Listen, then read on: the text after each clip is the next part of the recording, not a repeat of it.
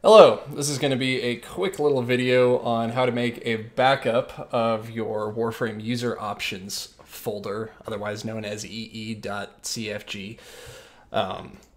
Just in case, something happens to the to your game settings, your files get corrupted, you move to a new computer, something happens.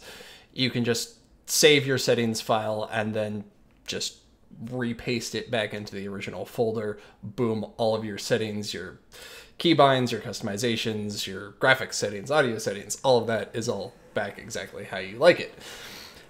So the first thing we're going to do is go down and find our app data folder, which you can find pretty easily by typing %appdata% into the Cortana search thingamajiggy here.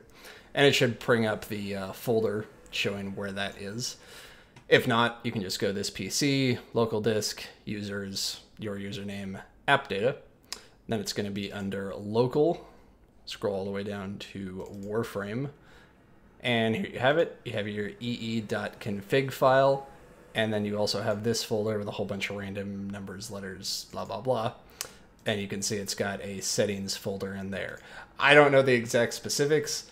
I just know that as long as you copy this file and that folder, make a backup of those two, and then all you have to do is put them back into this file. If for whatever reason they get reset or something else happens to them, you just copy, paste them back into there. So I like to just make a backup folder for all of my general backup of other kinds of files like this.